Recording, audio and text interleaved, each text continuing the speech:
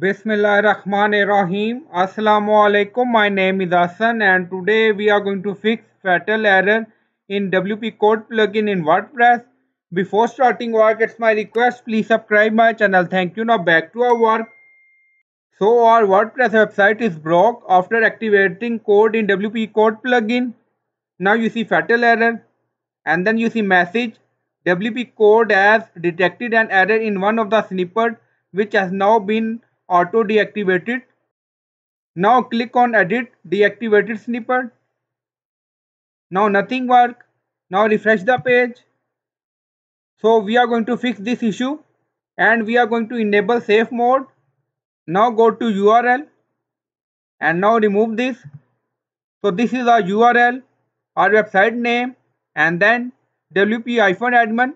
Now write here question mark wp code -save-mode is equal to 1 and you will find this code in video description or in comment section. So just add this code in URL. Now you see wp-admin / wp code -save-mode equal to 1. Now press enter. Now loading. Now dashboard open. Now scroll down, you see message WP code is in safe mode, which means no snippet are getting executed. Please disable any snippet that have caused error and when done click then button below to exit safe mode. Now you see. Now scroll down, on left side you see code snippet and then you see code snippet again, so click on it. Now scroll down, you see this is our recent custom code we activated that cause error on our WordPress website. In URL you see save mode is equal to 1. So we are in save mode. Now deactivate code and then click on exit save mode.